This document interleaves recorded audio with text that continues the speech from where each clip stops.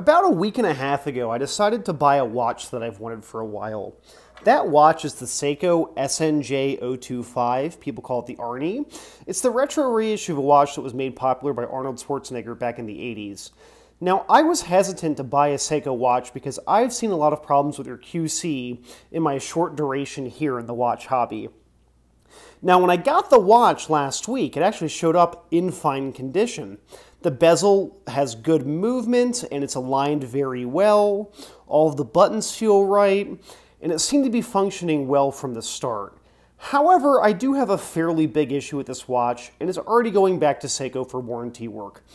If we look at the time there, it's saying currently that it's 2:28 a.m. But when you look at the hands, we're not seeing that same time, right? Well, apparently a lot of these 2023 model Arnies are defective. So I'm going to unscrew my pusher here to cycle through the settings.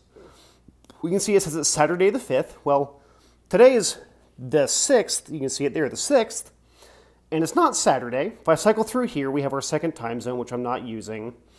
We have our stopwatch. We have our alarm. But then if I do this, again, we see that. If I go to set the date, pull this out here. Whoop.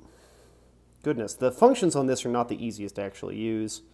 If we get back to our time here, we can adjust the time. And if we notice, again, the hands aren't synced up to the time.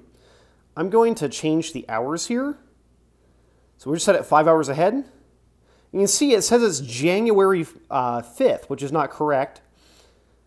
And then it says it's 2019, also not correct. So what I'm going to do is push the crown back in. See, the hand moved a little bit there. It moved to 6, again, still not the correct time. And then the minute hand stayed where it was.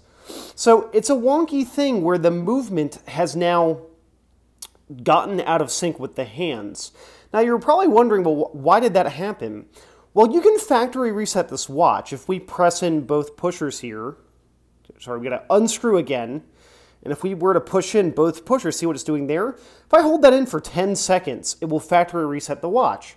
Now, the issue there is that I have factory reset this watch on my own once, after I had the issue that I'm going to mention here twice. The current Seiko SNJ025s that were made in 2023 factory reset whenever they go out in direct sunlight. If I hold in here, it's hard to see it, but this top pusher here, when you unscrew it, is your light. It's lighting up the little digital display. If I hold it in for a little while, it tells us BAT, and that's telling us the battery setting right now. So I'm battery level 9. There are 10 battery levels.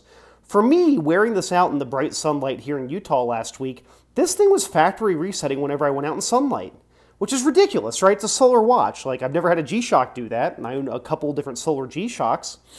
So I'm quite frustrated with the fact that I got a defective Seiko out of the box here, right? So I reached out to Seiko directly, and they are aware of this issue. I spoke with a very nice lady from Seiko's repair department back on the East Coast, and she said, oh yeah, these are currently screwed up. Please send it back in for warranty work. So I wanted to make this video because I hadn't seen any other video that was showing that problem there. Now, I will link down below a video from a fellow on Watch Crunch.